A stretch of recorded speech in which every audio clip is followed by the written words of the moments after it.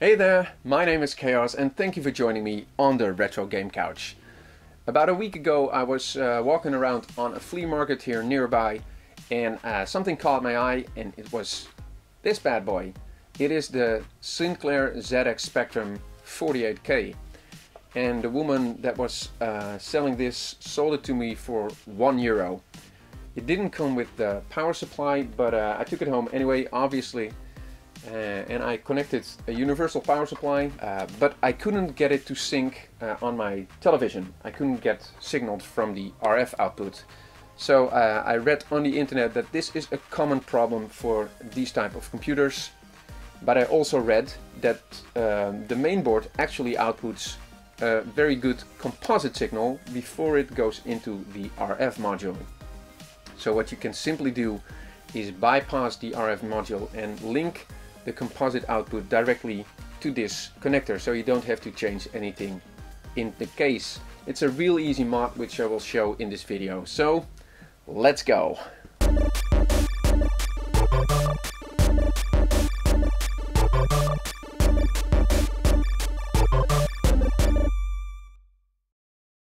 To do this mod we obviously need the ZX Spectrum, a soldering iron, some solder, and I am going to add a capacitor to smooth out the signal between the video and the video connector.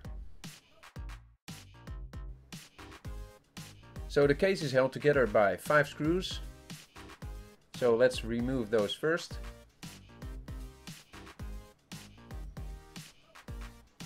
Then we can lift up the top part of the case.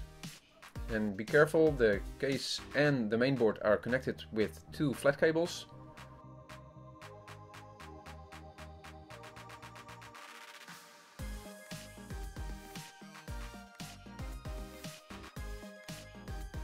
And the mainboard is held into the back case by 1 screw. So let's get rid of that as well.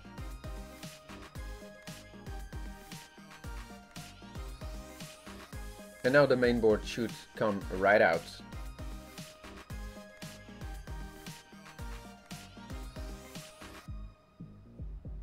Next, we need to open the RF module. So we take off the top part.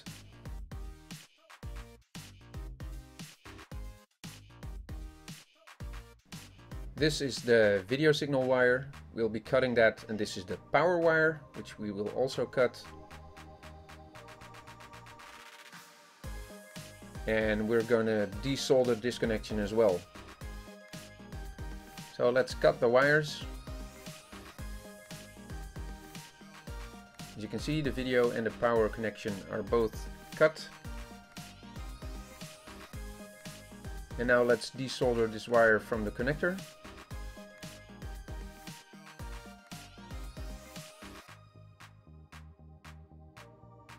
Next, we're going to add some fresh solder.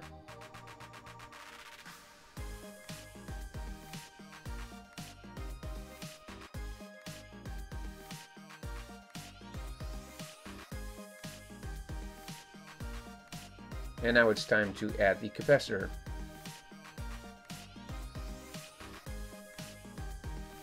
We connect the plus side of the capacitor to the video signal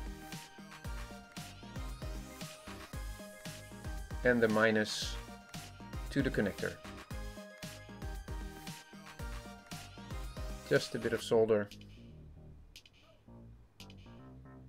and we're done.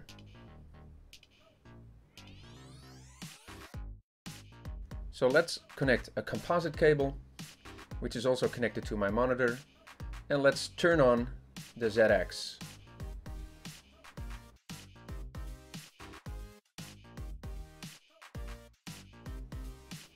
Yes, a perfect signal.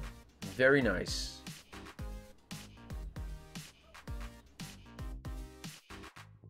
So let's put everything back together now.